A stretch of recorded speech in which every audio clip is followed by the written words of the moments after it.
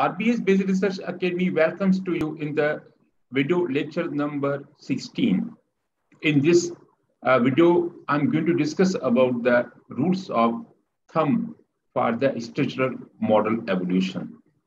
Dear friends, in the last two videos, in the 15A part 1 and the 15 part 2, where I discuss about the 6 steps to assess the results of the structural model evaluation. So several rules of thumb I discussed in these two parts. So I thought it would be better for us to keep all these rules of thumb in a one video. That's why I have found this exhibit 6.8 rules of thumb for structural model evolution from this book. So it is very important to share all these one with you in the single video. Dear friends, my name is Dr. Rainbow Sumro and I'm from Shabdi University. This is my certificate which I earned after completing the online course from the Smart PLS Academy, Germany. Dear friends, so let's start to discuss some of the important these rule of thumbs. First of all, I would like to divert your attention to the rules of thumb. The rule of thumb, these are not a scientific rules like the in the science, in the physical science, in the natural science. These are the social science rules. They deviate somewhat from all these rules, but along with the proper justification, along with the proper reasoning, logical reasoning behind that one. That's very important. So first of all, in the step number 1 of the structural model as procedure, we discuss about the assess a structural model called for collinearity issue. So collinearity we can check through the two values. One is a tolerance and a BIA. If the value of the tolerance is less than 0.20, it means surely there is a collinearity. And if this value is more than 5, that means that there is also collinearity in your constructs. So one more thing, that if you are become much more liberal, then you can also sometimes go on the 10. Because of any reason, if the you can also set the 10 as a benchmark. If the value of any like the construct is more than the 10, that means the VI value, that means that collinearity is there. But if you are, that means so much strict, then the 3 is okay. But so I always prefer to have the 5. So if the VI values of any constructs are less than 5, that's okay. More than 5, then is the similar, that means collinearity is there. If the VI value is more than 5 and collinearity is there, what to do? The 3 tools are there, which we discussed in our last video. In the video number 15, part 1, the one is a single construct. Okay, that means the merging predictor into the single construct. You can merge the predictors of the two into the single construct. You can create a high order constructs, okay, and you can also eliminate the whole construct. So three tools are there to treat the collinearity.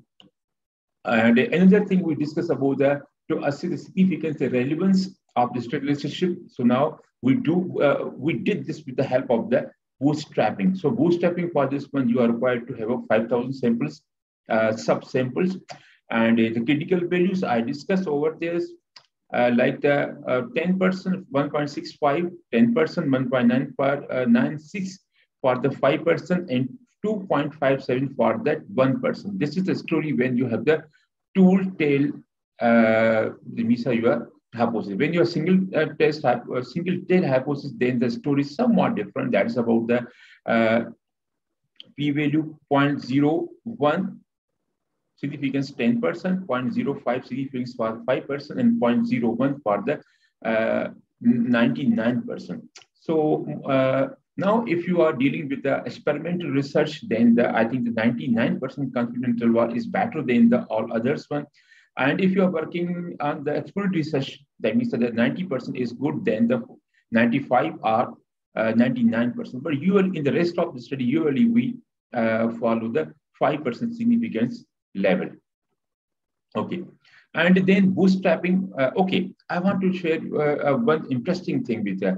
So now we have the 5,000 same critical value, but because of some time to set the time, sometimes we use a 500. So now to set the time, we use a 500. Then you will find a shocking difference between the results. The result which you are getting when your subsample is a 5,000 and when your subsample is a 500, you will get the shocking results. Let's see what if the differences are there. I want to show you one of my own experience with you. Now, this is a Word file. In this, you're looking here. Now, this is the p-value with a 500. In this one, see the most of our my hypothesis, like all these are the hypotheses, and most of them they are rejected or unsupported because of our p-value is 500 as determined. Okay, and then again, but when we go on the other side, like when we have the sample size of the 5,000. Okay, now here p-value with the 5,000 samples. And now see here that the most of my hypotheses have been supported right now. Now see the p-values.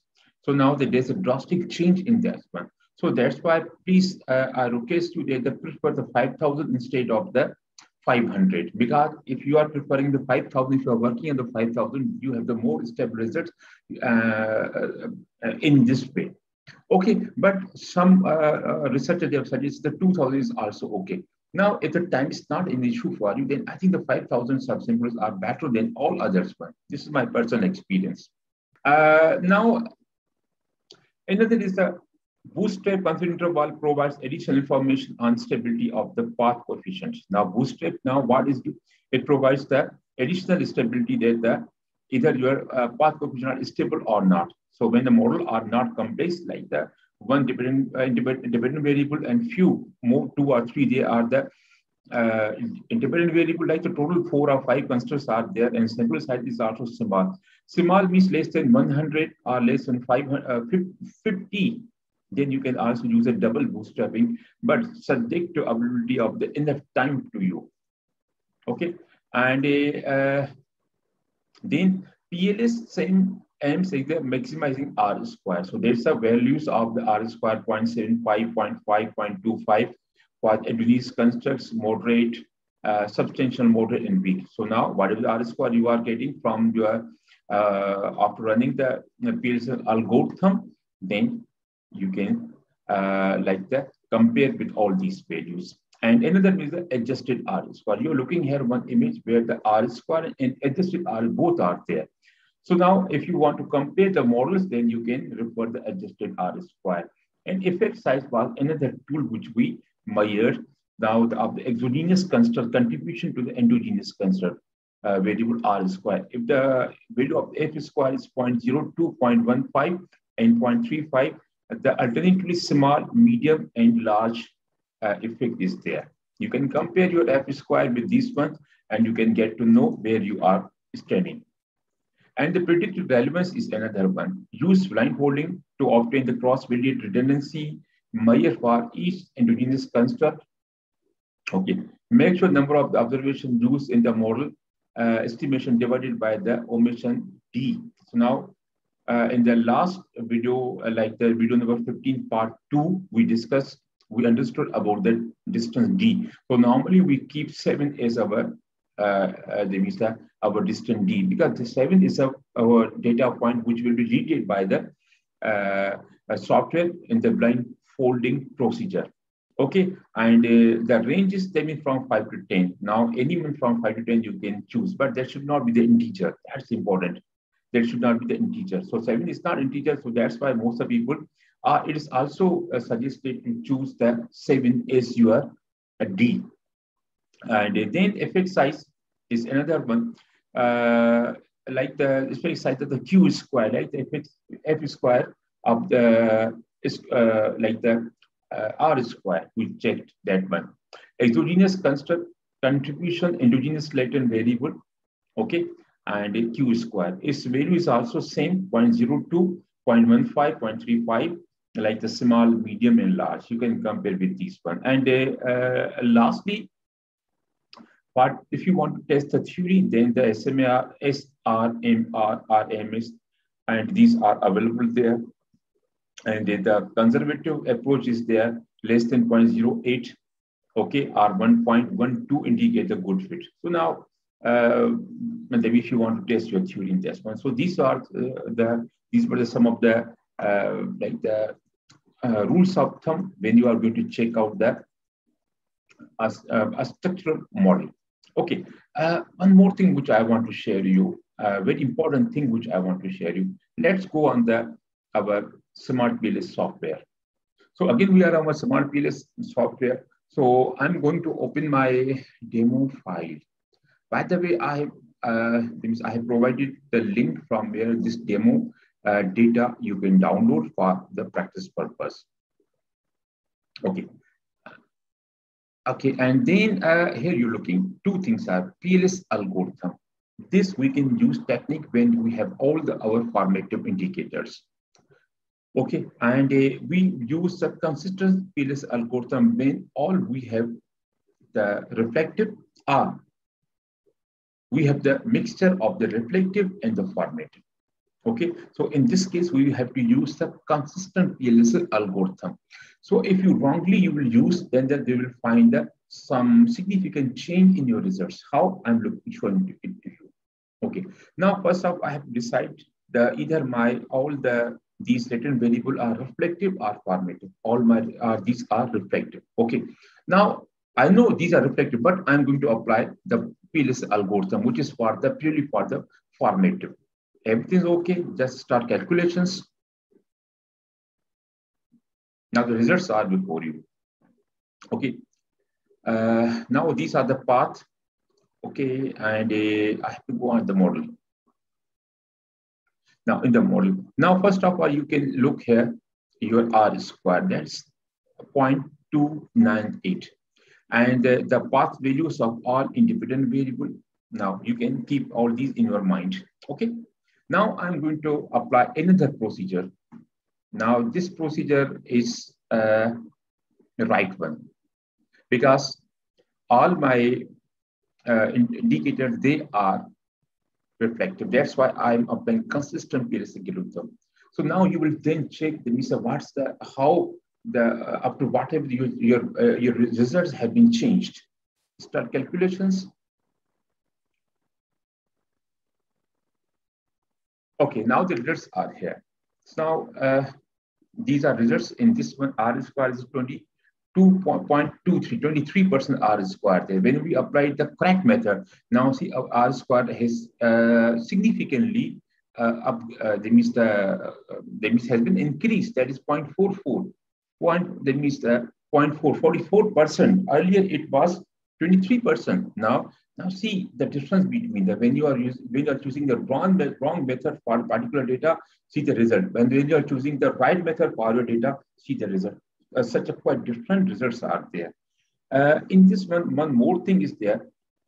The TGP earlier its value was 0.403. Now it is 0.489. Such a good change, heavy change is there. And media earlier it was 0.007. Now it is a negative 0.001. Again, the change in the result. Okay, and then price 0.029. Earlier it was a negative 0.03. Now it has a positive relationship. Earlier it was negative relationship. So that's very important to check out. ITP earlier minus 0.035. Now it is a positive 0.0. Again, it is a negative. Yes, it is a negative, but it has a 0.041. So now some of the changes are there. Like I use the word drastic changes are there. So that's why I suggest you please use a correct method algorithm when you have all the indicators are variable are formative, but when you have all indicators are your construct are the reflective or mixture of the reflective format, then please use consistent PLS algorithm. Now this I have known from my experience, so that's why I thought why I should not share this experience with you. So dear friends, after having this wonderful discussion, I hope that you have enjoyed this lecture, and this lecture has also increased your knowledge. So at the end of this video number 16, I'm thankful to you that you have watched this video till end. So please take care of yourself and please take off this channel. Thank you very much.